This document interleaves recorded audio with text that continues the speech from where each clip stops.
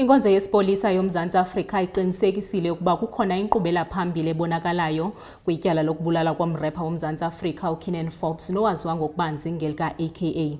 Esi siqinisekiso siza ngethuba ngomgqibelo ihlabathi beliqaphela isikhumbuzo sokuqala sokubhubha kuka-aka owadutyulwa wabulawa kunye nomhlobo wakhe uTibelo Motswane eThekwini kunyaka ophelileyo.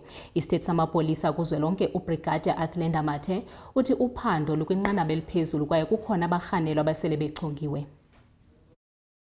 The SAPS acknowledges and understands that this is a very sensitive matter.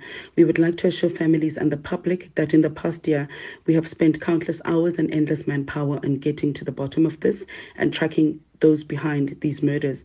We have a dedicated team of specialists, seasoned detectives, analysts, technicians, working closely with the Office of the Director of Public Prosecutions in KwaZulu-Natal. This is a prosecution-driven investigation. We have gathered critical evidence.